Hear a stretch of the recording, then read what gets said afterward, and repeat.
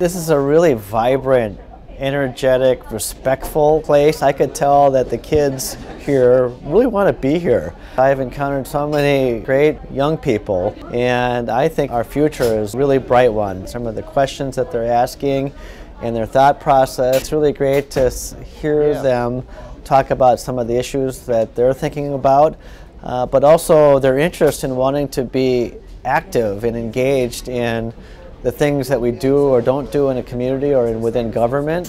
What are you going to do in Rochester? I had a really great conversation with a young man about his future. He was talking about going to a two-year college. I was encouraging him not to give up after 2 years and continue on, and he said absolutely that's a part of the plan. So it's good to hear that. I had another great conversation about what they're doing in school and what they like about it, and these were genuine answers. These kids like school, which is great, you know. It's a great way to get my day started. I got a chance to interact with the students, to see their bright and shining faces as they were walking into the school that morning, and just to see, you know, how they start their day with the principal greeting them at the door, and also, you know, what are they doing in the classroom. Went into a science classroom and really saw how the teacher was bringing science concepts to life and how those students were responding to that information. So that was absolutely wonderful. I'm grateful to meet all these future leaders at Ramsey. I'm excited to watch them grow older and mature and become adults. And I'm grateful for all the teachers that come here every day and put their heart and soul into the classroom. I sat in this classroom and I went to Ramsey Junior High.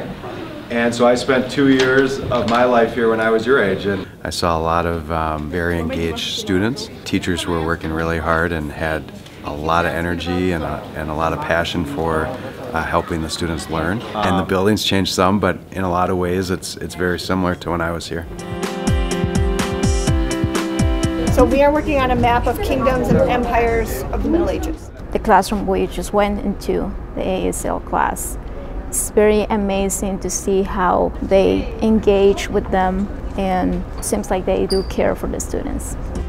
What class is this? This is welding. Yeah, what are you doing in here? We're running practice beads. I sure wasn't expecting that variety of the work that they are doing here. Good to see all the different things they have been working on with the students. I think it's very good to see that they are learning something that they can use anywhere, anytime.